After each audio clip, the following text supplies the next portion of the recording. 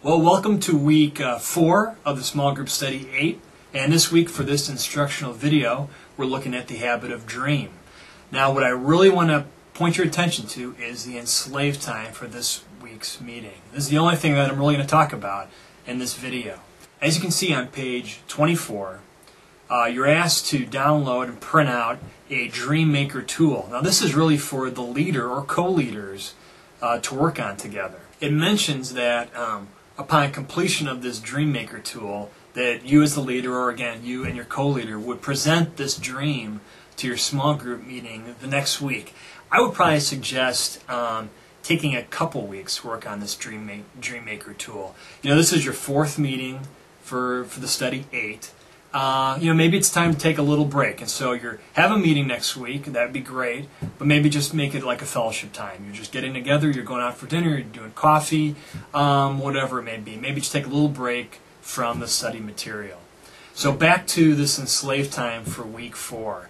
This is probably the area of the study that I'm most excited for you as a grace group leader. And the reason being is if you look in that enslaved time, where this has been the time where the group has been praying for one another, for this meeting, the group is praying solely for you as the leader and your co-leader. Now, I got to mention, in my group experience when we went through the study, I've had people, privileged to have people in my life lay hands on me, and praying for me personally, and it's been incredible. It's happened a few times in my life. For my co-leader, he had never had that happen with him. The two of us were sitting in chairs, kind of with our group members surrounding us, with hands laid over for us, praying these incredibly sincere, caring prayers for us.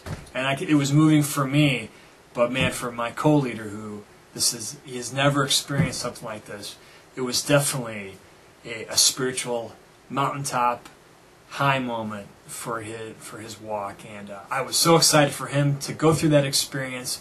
And so I'm really stressing for you grace group leaders, don't let this enslaved time get cut short. Make sure you take advantage of this opportunity for your grace group members to pray for you, because you just don't want to miss it. It's just really incredible, and I think you just will see it as an incredibly spiritual gift you be receiving from God, that you be receiving from your fellow members in the body of Christ. So please don't miss it. Again, that's all I want to leave with you for this week in this instructional video. Many blessings on the week 4, many blessings on you and your co-leader being prayed for at this week's meeting.